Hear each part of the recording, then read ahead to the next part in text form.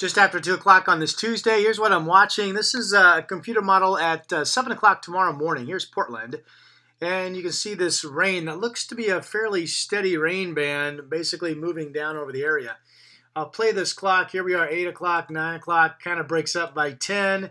And then by lunchtime, it's pretty much all gone. And notice there's really no more rain through 5 in the afternoon. There's a system gathering offshore that will swing into our area starting Wednesday.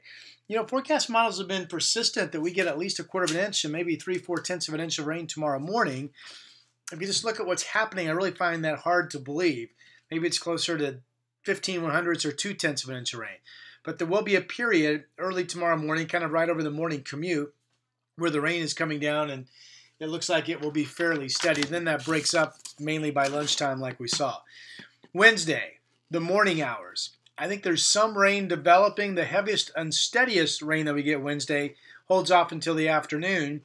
And then I still believe we're really fairly wet with occasional shots of rain Wednesday night, Thursday, and Friday morning. At this point, Saturday still holds promise of being at least mostly dry, and then a weaker system coming in bringing rain on Sunday. Have a great day. None of these snow levels, by the way, look to be all that low. In fact, I've got 5,500 feet tomorrow, 6,000 feet Tuesday, 3,000 feet Thursday morning, 4,000 feet Friday, and then starting to go back up as we go into the weekend. All right, I'll talk to you soon.